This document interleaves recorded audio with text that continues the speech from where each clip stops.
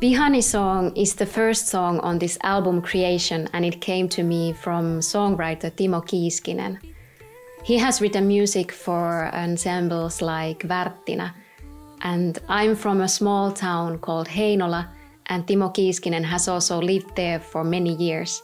So I've known him and his work since I was a child.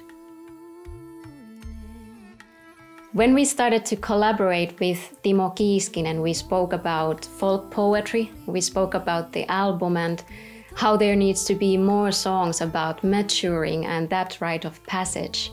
He then chose a very special poem from folk poetry to this song, and I remember when I got this song from him and started to sing it the first time, it felt very magical.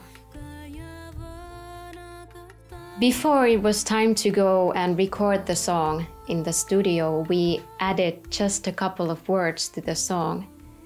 And the story travels a whole circle. It starts from the singer realizing that she starts to grow up and she needs to say goodbyes to many things. And there's a lot of sorrow and regret also. And in the end, there's a big release where the singer realizes that she hasn't lost all her innocence, even though she's changed a lot.